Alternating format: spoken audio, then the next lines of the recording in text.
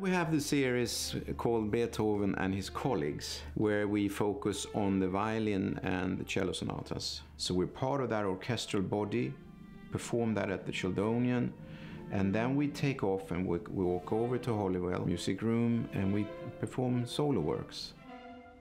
Here we have a guy who lives in Vienna who has these quite formidable musicians around him. He had Spohr, Ludwig Spohr, he had Hummel. Viotti is another one who Beethoven greatly admired. He would get his latest score from the publisher and he would read it through. Today the problem is that we have Mozart, Schubert, Haydn and Beethoven, and it seems very little room for anyone else.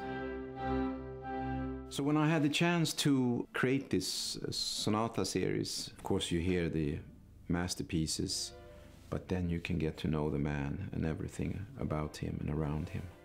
Beethoven, Mozart, Haydn, Schubert, they rule the scene, but one would wish that there was more room for these guys because they are often beautiful composers.